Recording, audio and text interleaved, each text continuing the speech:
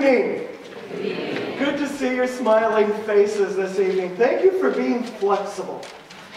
It's been a long month between houses blowing up and illness in our staff membership and snowstorms and cancellations, and so we're pleased that we finally have gotten to the point tonight where we can share this Christmas program that this crew right here has been working on, and some of their peers. Now, they're not all able to be here tonight because some of them are away at Christmas family gatherings and things like that. And we're grateful that the choir can share a few of their numbers with us. And just as I promised, Lynn Najum will be playing a piano solo during the offering. Yeah, let's hear it for Lynn Najum. A little reminder that throughout this evening, a little later on in the service, there will be an offering, and your contributions tonight will go toward funding the 13 high school youth who will be going to the Crow Indian Reservation on a mission trip in July. Those youth are downstairs helping to prepare supper, which will follow immediately after the program. I would encourage you all to go downstairs. There's hot dogs and buns and chips and chili and vegetarian chili and a table full of hors d'oeuvres and cake and ice cream and other kinds of desserts. So head down and have something to eat and fellowship, and then get the heck out of here so we can watch the Packers. Although I could care less. So I'll be here all evening because I really don't care. I don't really care about that basketball team. The grace of our Lord Jesus Christ, the love of God, and the communion of the Holy Spirit be with you all. You are excellent Lutherans. You answer just the way you're supposed to. Choir, if you would come forward with your Advent celebration and in the bleak midwinter.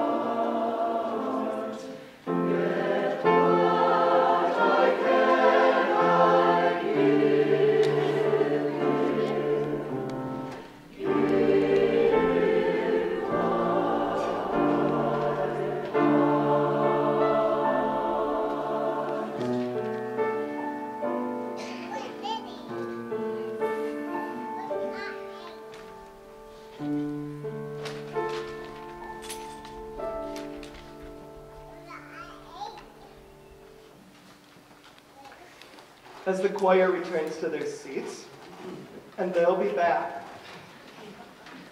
They always come back.